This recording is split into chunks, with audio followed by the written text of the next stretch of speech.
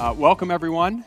We are Taqtile. We're going to spend the next 45 minutes or so walking through some of the success we've had, leveraging the Unity platform and the applications we've built with it, specific to various industries. We've got some text on some slides, a lot of video, and we'll try to save some time at the end for some questions.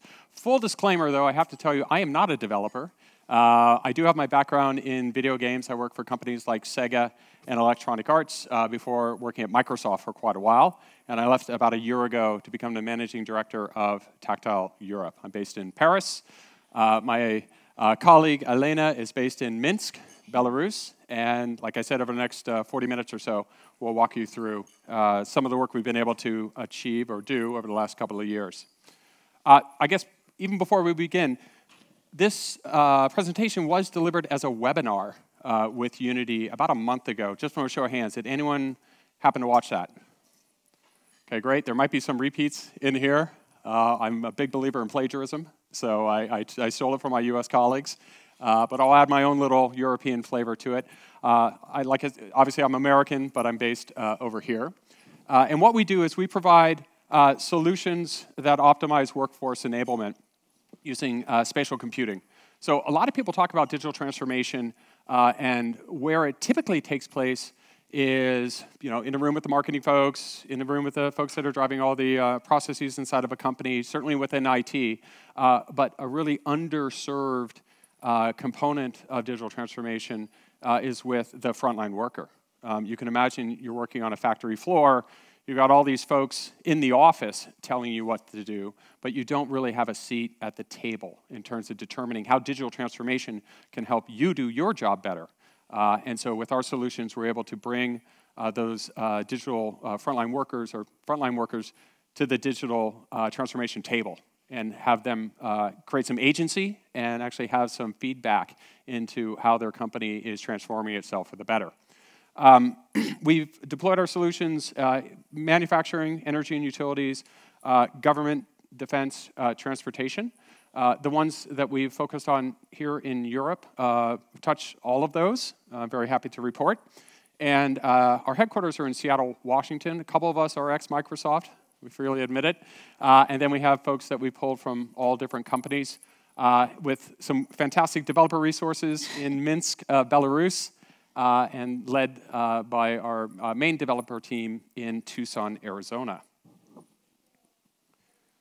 So I was told this would work. Okay, perfect. Oh, so right. So when we think about problems that are facing industrial organizations, it's relatively obvious, but I think it makes a lot of sense to kind of talk over the challenges these folks are facing. Certainly, we are either providing the automation or very much part of the team that provides automation that is trickling down into these various industries. With that, a lot of emphasis on IoT, better analytics. We're seeing more and more, or better and better promise of what 5G is actually going to deliver. And with that, we're creating some very specialized products at a manufacturing level. So you get specialized SKUs. You might just do 1 or 2 runs of a product, and then you're done. And that entire changeover has to happen. Well, it couldn't happen without automation. It couldn't happen without AI. So we're seeing more and more technology, really more complexity entering into these workforces. The scariest stat is that over the next 5 years across all industries, up to 30% of people are retiring or leaving the workforce. And what I like to say is you take a subject matter expert who's been on that factory floor for 30 years, they walk out the door, their brain walks with them, the tens of thousands, if not hundreds of thousands of dollars of training that has gone into that individual walks out the door with them as well. At the same time, if you hand a 20-year-old a 250-page paper manual, they'll hand it right back to you because they grew up with one of these in their face, and they don't even know how to transfer the written word to what they're actually trying to do. And plus, it just doesn't look that fun. If you're spending all your time on one of these and you've got to read a 250-page manual, you might not even want to take that job. And so we're seeing a huge problem at the front end in terms of getting people excited about these type of roles or jobs or careers, really, and the retention. So it's a big issue. And to that, there are way more job openings than people seeking work. Thank God for the internet, right? Everyone's very excited about what the future holds or what the future has brought to them today.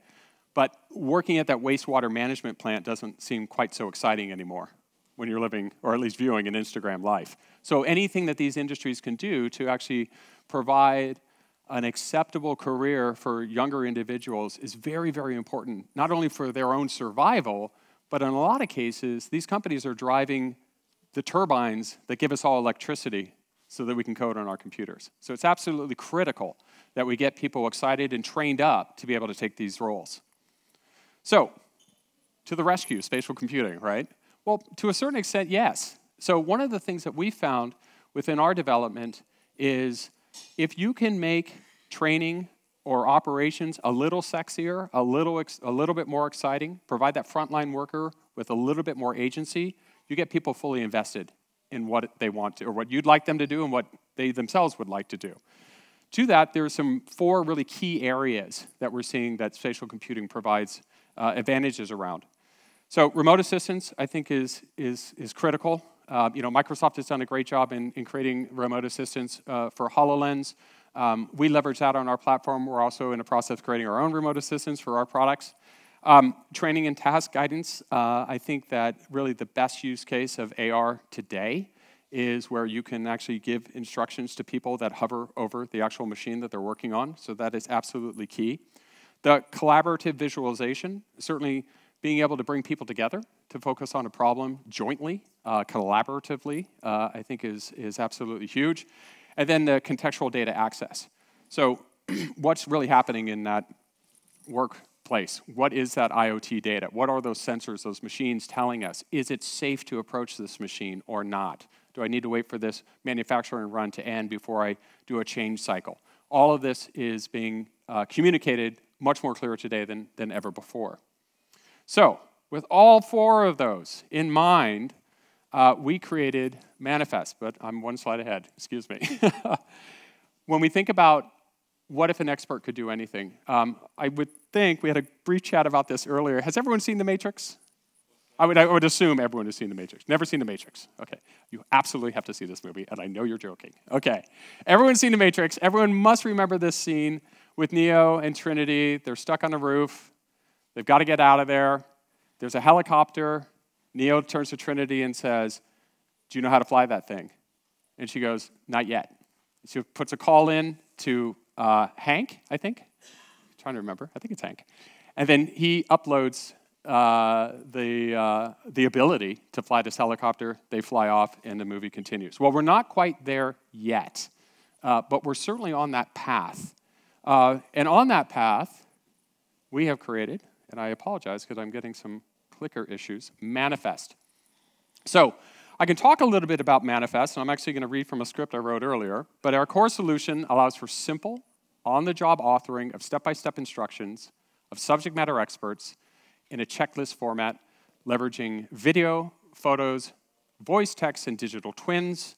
That all sounds great, but why don't we see it in action? So this is a video that we shot with the King County Wastewater Management Treatment Facility located in the Puget Sound, just outside of Seattle. They service Seattle and the surrounding area. Again, if you were to make a list of the 10 sexiest jobs you could ever have, working in wastewater management probably wouldn't crack the top 10. But somehow we did make it a little bit more exciting, and so let's see how we did that. One more. Okay.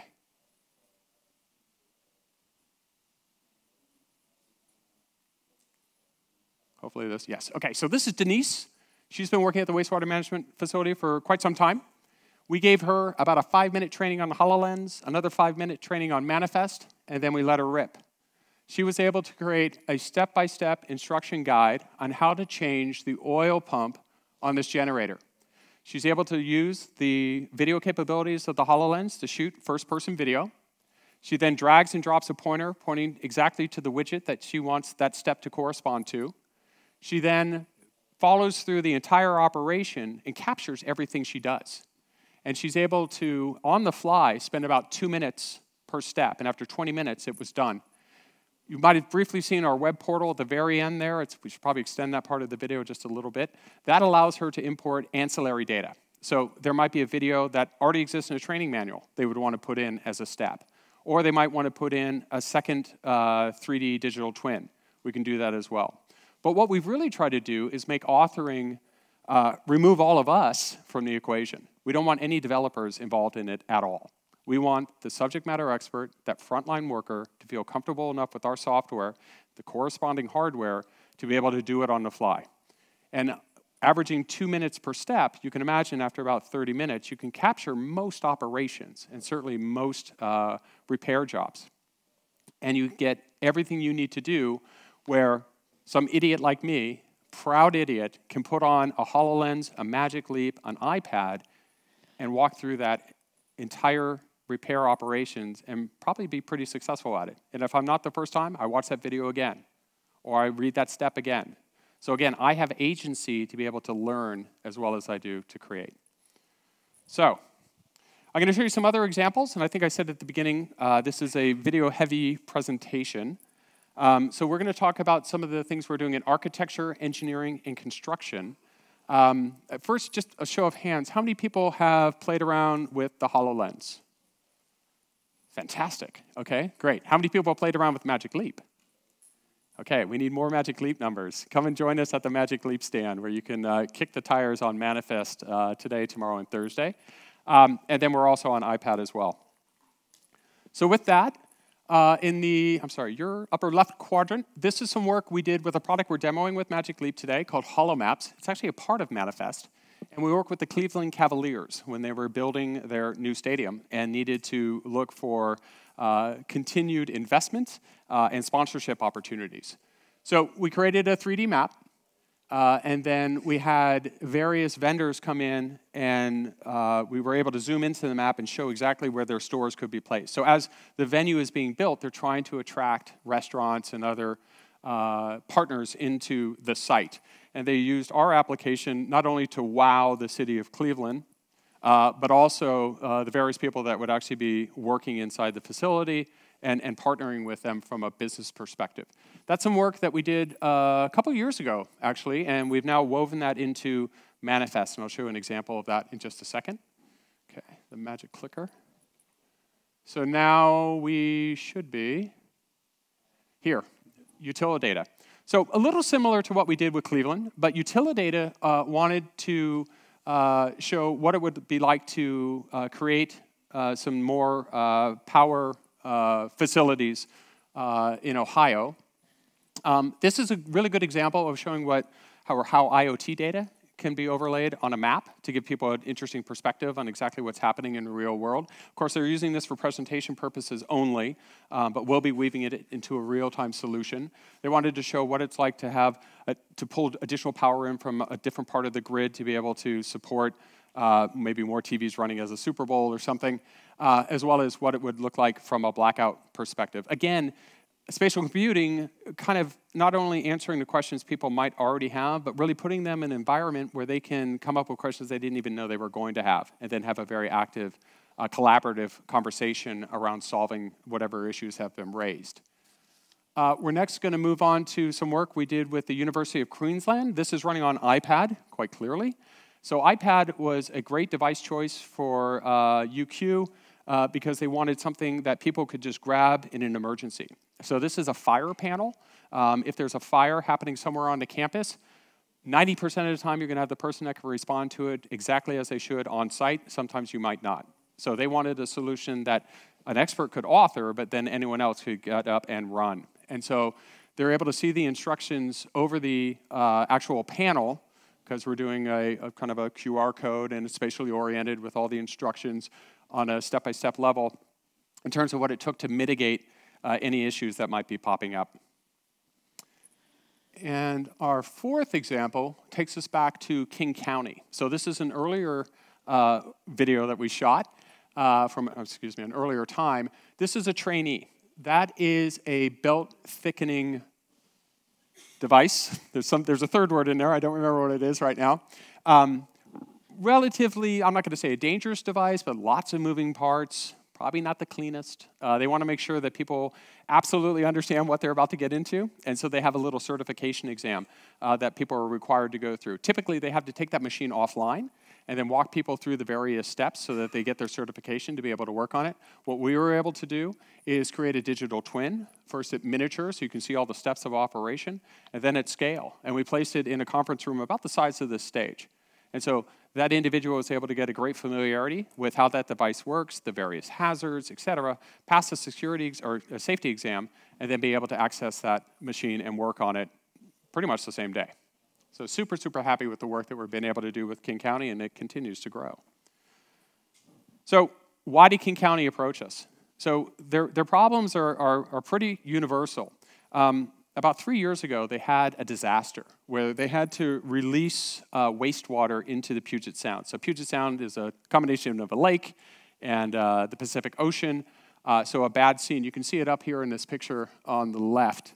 So you can imagine thousands, if not millions of gallons of wastewater pouring into the Puget Sound, huge environmental disaster. A bunch of people got fired, but in the post-mortem, they realized that only 2 people knew how to mitigate that type of disaster in the entire company. That's unacceptable. So they came to us to say, hey, listen, how do we improve our operational readiness with the tools that you guys are providing? Again, in the same post-mortem, they determined that a lot of their training materials were outdated. Even if the person had been able to find the right manual, it wasn't up to speed. Because anyone who's done anything in terms of technical writing or technical manual creation, you know it's good for about 2 weeks. And then you have to update it. And updating it is the most painful thing ever. No one ever wants to do it. So you check the box, it's done. Hopefully someone else will have to deal with it next. With solutions in spatial computing, you can just have that expert go back and redo the step-by-step tutorial, 20 minutes, they're done. Institutional knowledge is lost as workers retire. I think we've already talked about that. And certainly the increasing complexity. Even in wastewater management, they're bringing on IoT. They're bringing on new technology. I love asking audience questions. How many people have had a chance to see the Bill Gates special on Netflix? Has anyone seen that yet? Okay, please go see that, because they talk about wastewater. And I've never thought I'd be excited to talk about wastewater in addition to the work we're doing at King County. But that technology is something about, I think, 100 years old or more. There's literally been zero innovation in wastewater management around the world. And one of the things that Bill Gates is doing is funding development into improving that. And we think we're kind of on that path as well. I think it's rather obvious that you can have data locked in individual isolated systems. And then again, it's wastewater. Who wants to work in wastewater? It's very difficult for them to attract talent.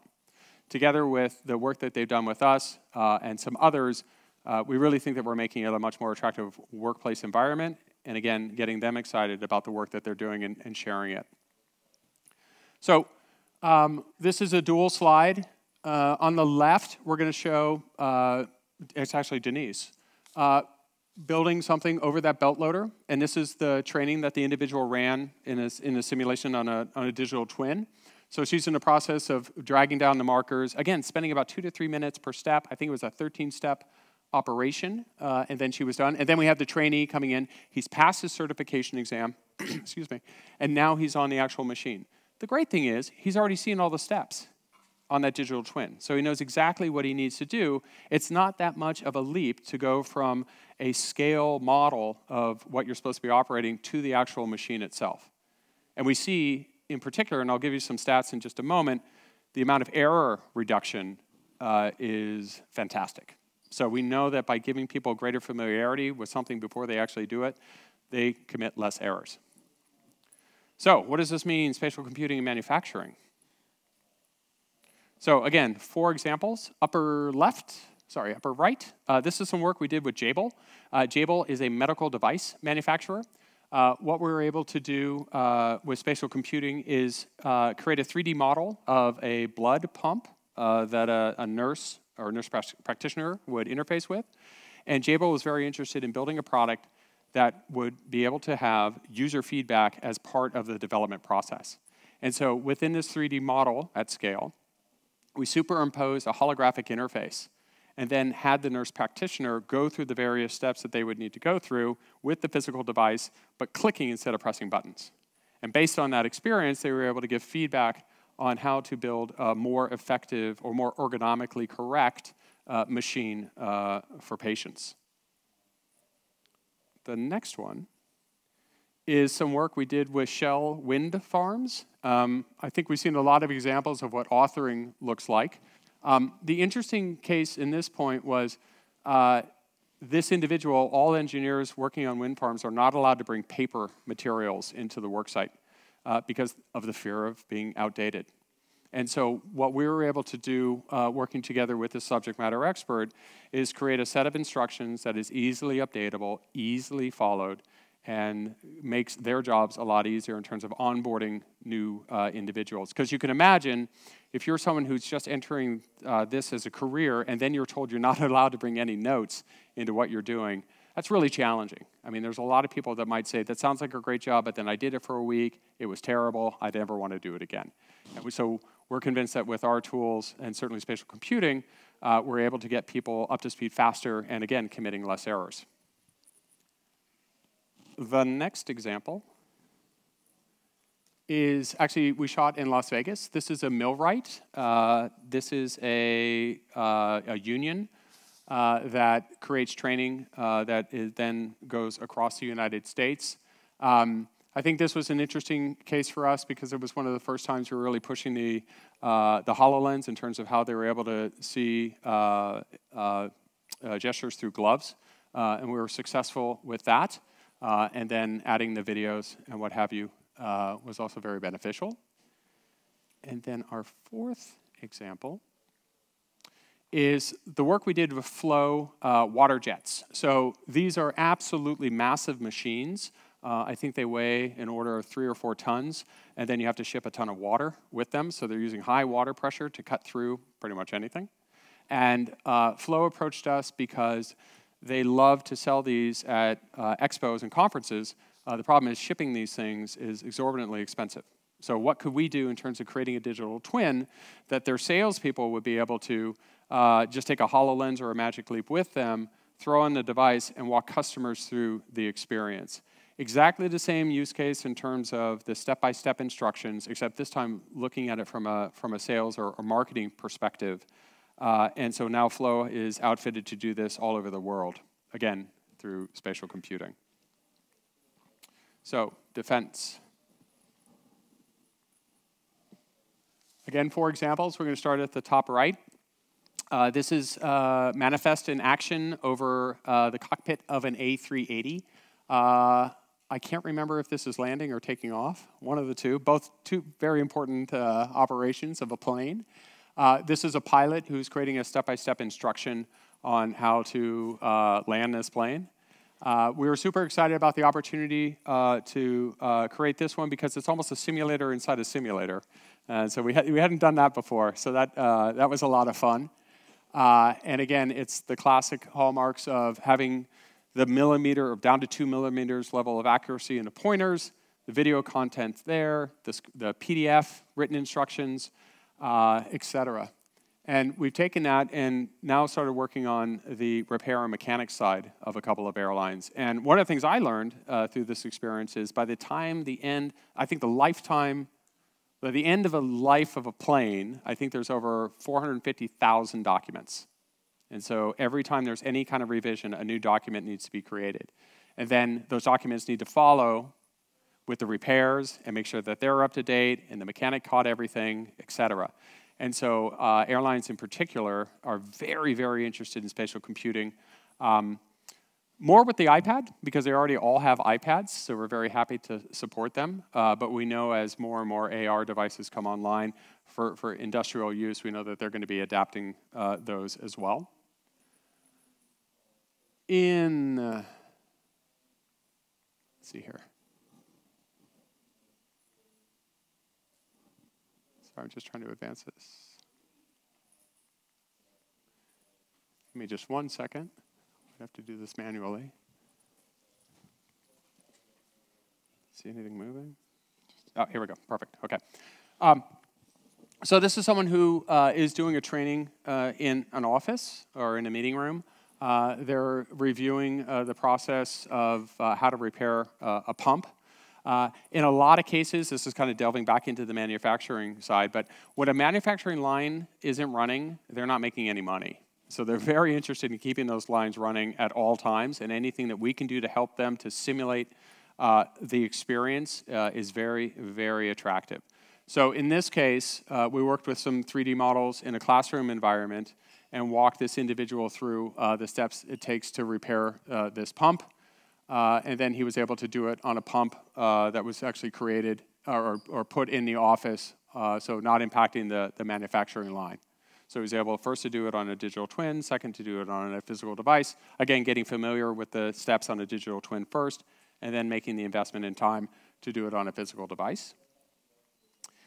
And our last example for defense, this is the US Marine Corps forward operating process where this individual needs to get a generator up and running as quickly as possible.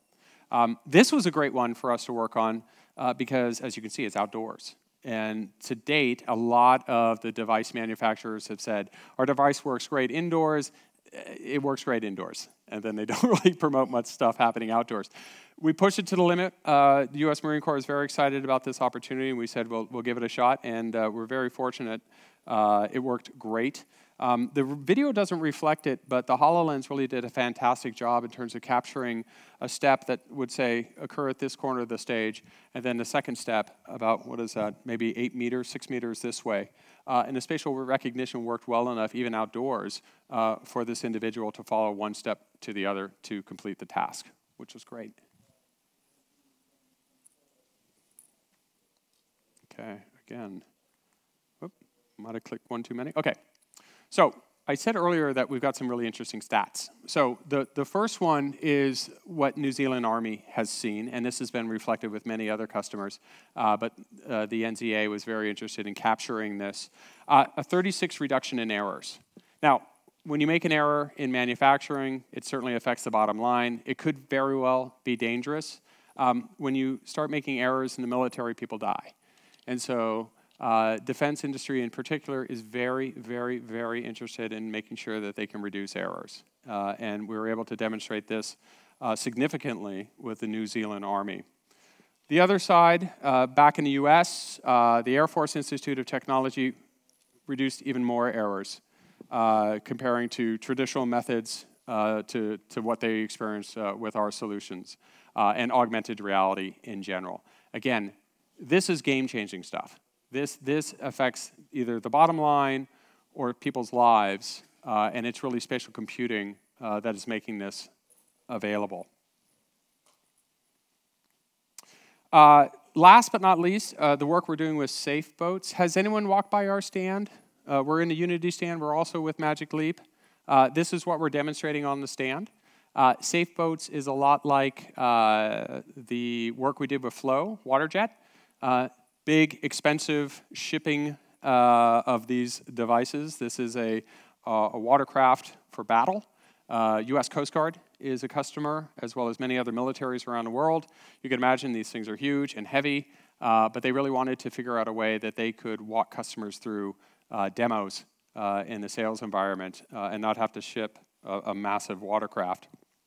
As you can see here, it's 85 feet in length, so roughly 30 meters. And what we're able to do, and you can witness it on our stand if you come by, is take a look at the boat in a pretty good size. I don't think we actually do it to scale. That would be ridiculous, but it's pretty big. And then we walk through all the features of the boat.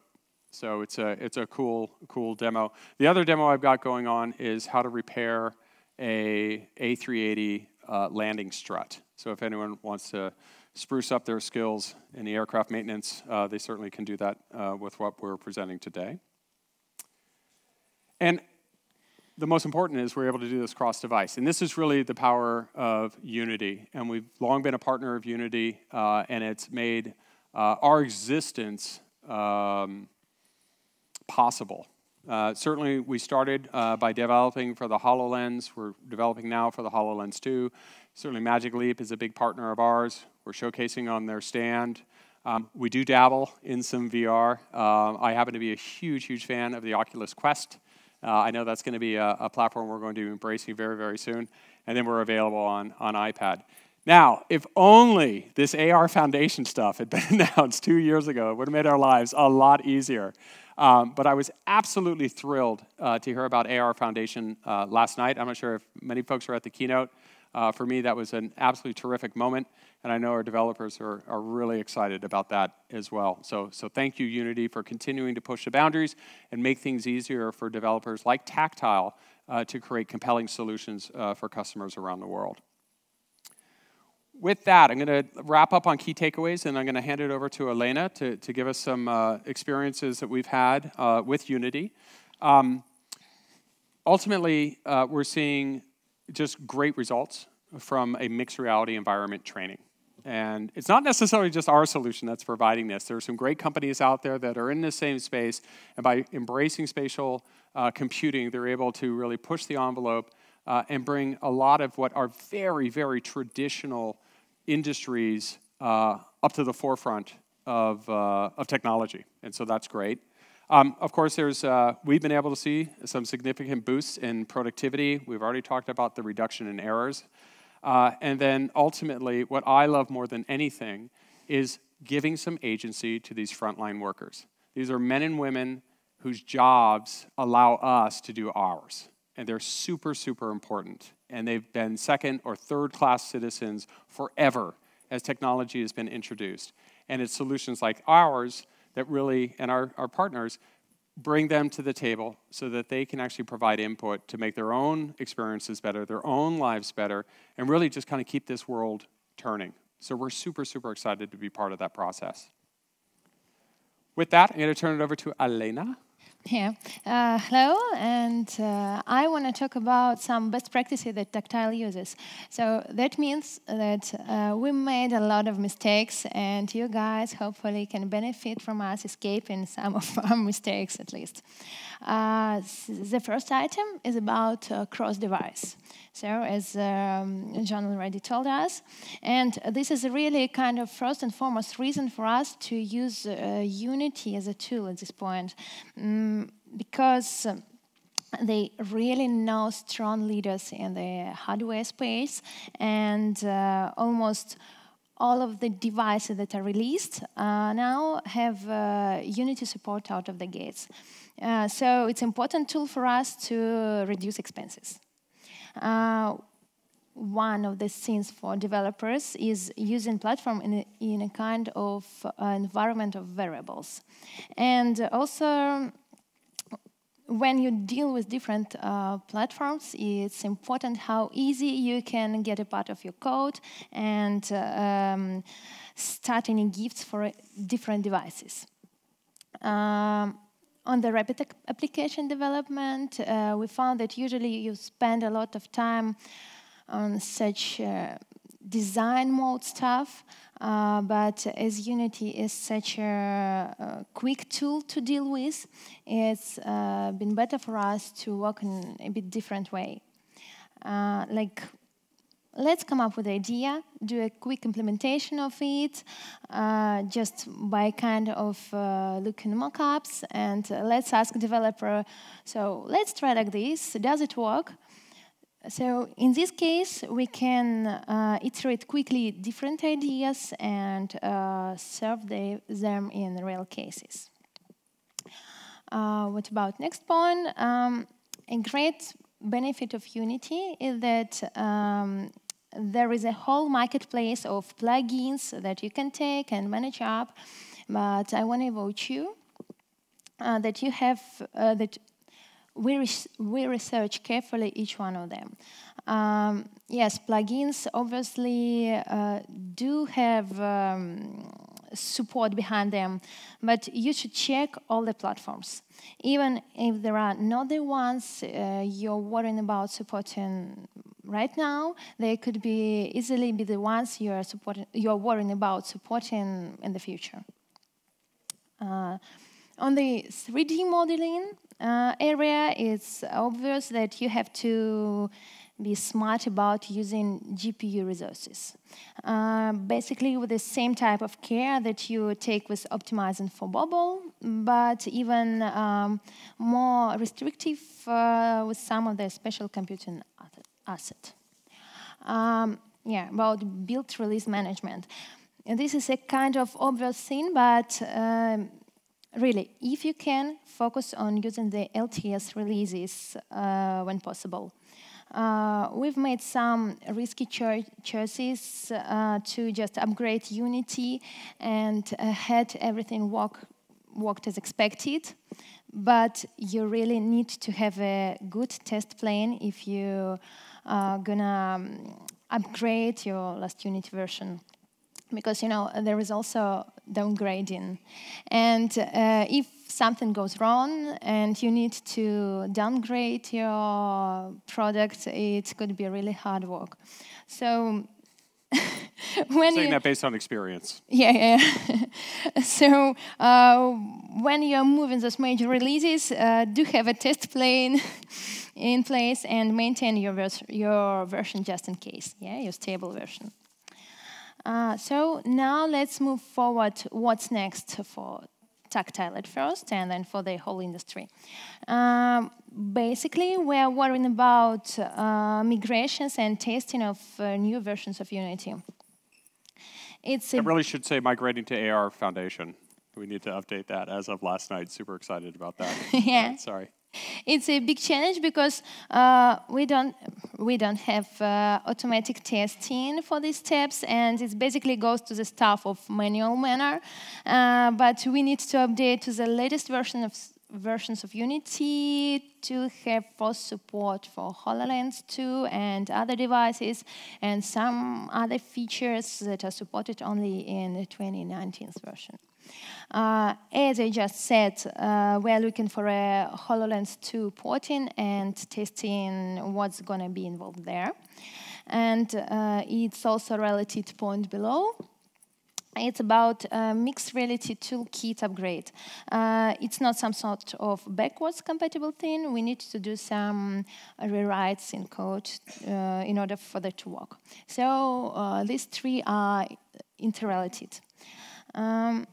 Another thing that is really important for us is that we have cloud environment that we use to deploy through our test customers. But when the industries focus on just this stuff, they want to host on-premise all these technologies. So we also look for possibility to make our stuff Dockerized and use different services, but keep them independent. For example, in HoloLens, we have such thing like speech-to-text, and it doesn't work in other platforms, and now we're looking for a possibility to make it independent. And we are also working on big mutual remote assist. And now I talk about this because it's really a game-changing technology which involves also pushing the limits of what a mentor can do. So not only displaying, but this remote assist should allow work together, like a real-time interaction. So it could be like a junior operator has a problem, then he calls a mentor who can help him through some work tasks in real time. The next item is pure camera caption. It's about moving beyond the headset or having additional venue, so that we can use external cameras and so on, and user can capture skeletal, finger tracking, and all this stuff comes together. And there is also a lot to talk about edge computer, but I will not talk a lot. This really has a potential to decentralize prioritizing network traffic that we think will allow to a new epoch of use cases. That's about moving data structures from photo to video, video to 360 video, 360 video, point cloud, and point cloud environment can just capture all these kinds of things, and it will put a lot of pressure on network. So edge computing is one of the paths to resolve that. And there is one more sort of rementioning thing. With mixed reality, you have this pipeline of CAD models, and It's ongoing work that tries to optimize and to get a solution to make it much easier for customers, and doesn't matter for HoloLens or Magic Leap or any other devices. I'm just going to add one more to here. So based on the keynote last night, I think all the BIM stuff, super compelling. So we can absolutely expect that to be woven into our HoloMaps offering as a part of Manifest. I don't know how many people saw the BIM announcement last night, but really, really, really cool. So being able to kind of combine those two worlds is super exciting for companies like Taqtile. Go ahead, sorry. Yeah. So what's next for the industry? For the whole industry, I think not only us, but a lot of people are looking for real deployments. So not pilot versions or just concepts, but a real company which deploys a product with thousands or hundreds users, hundreds or thousands, and Taqtile's had it work really done, but I think we're still waiting for that inflection moment when mass adoption becomes visible. So that kind of losing operation-ready hardware, part of what's been available of the hardware that we've seen to accomplish these tasks, still not as early waiting. So we expect that founders will resolve that problems, but there is still a gap with the operation of many hardware. We do love our hardware partners. Let me just say that, though. Some great hardware out there. Yeah, but we can always get what's better. Next? Yeah, what's next? Yeah, sure. So exciting training room. So as Taqtile, we're working on this perception, and it's just tech for the training room for visualization and simulation. And we really are focused on getting this operational, working hard to spell the perception about this being training room technology.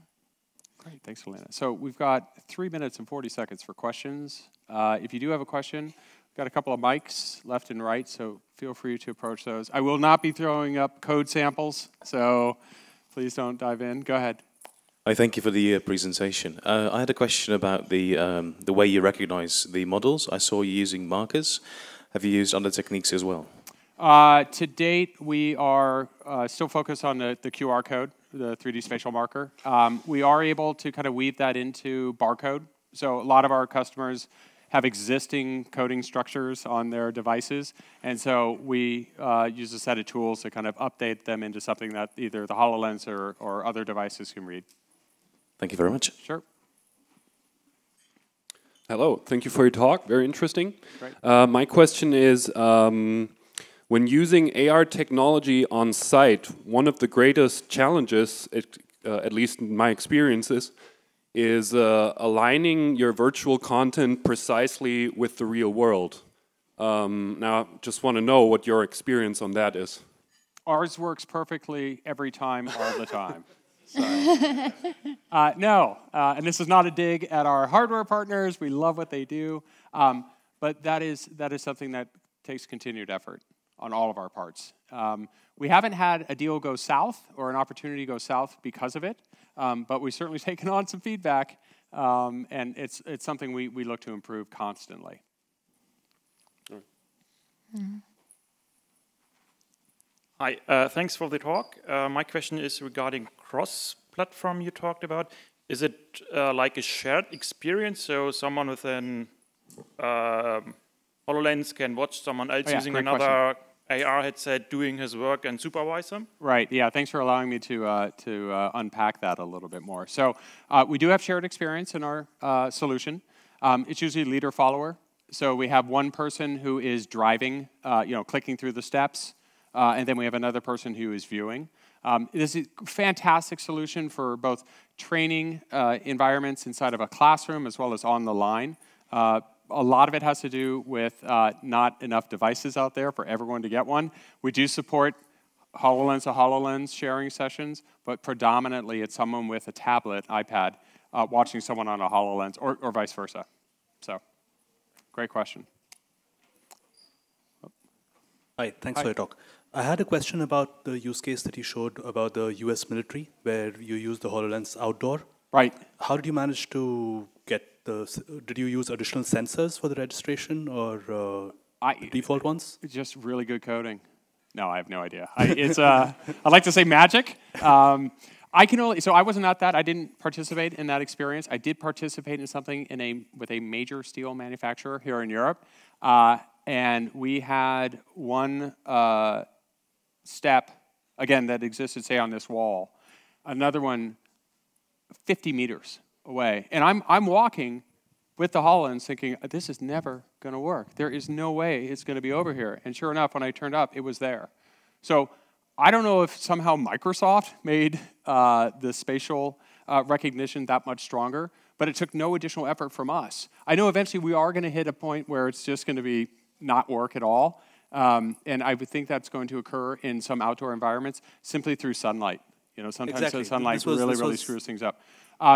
So far, so good. I hope I'm not jinxing our entire business, but we haven't had that be a major showstopper yet. But it's coming, for sure. Thank you. Thank you. So again, for the outdoor case, did you use a sunlight filter of some sort to make sure that the visualization is bright enough? That's a really good question. I think that we talked about it, but I don't think we actually ended up doing it. I think we just went with the raw device, as far as I remember. But, I mean, I'm at the stand. I'm going to check. So stop by our stand and you can ask me again, and I'll get you a real answer. Okay. Anything else? Oh, here we go. Thanks for the talk. So I was wondering if you noticed any step-by-step instructions, some instructions that you cannot turn into step-by-step instructions, or what were possibly the problems that you cannot tackle with AR? That's a really great question. So the only use case that I've seen that poses significant challenges isn't really around the instructions themselves. It's within movement of the object. So either it's a human being lying on an operating table, or something happening within a human being, or an animal or something, and there's some movement, or it's a device that actually moves, and then we have a really hard time figuring out how to tag that step to a device that was here but is now over there and have it be the same step. So I think movement is probably our greatest challenge. Again, with some of the newer devices coming online right now, we haven't really pushed that envelope with them yet. We've heard some talk that it might be addressable, but we don't know yet. But yeah, movement is our biggest challenge right now. Okay. But I think if there should be a video, you can just combine what is in the just equipment, how it should look like, and show on the step how to. Yeah, we could do that. What's really that? Yeah, we could. Any other questions? Okay, great. Thank you so much. Enjoy the rest of the show in Unity. Thanks again for having us. Thank you.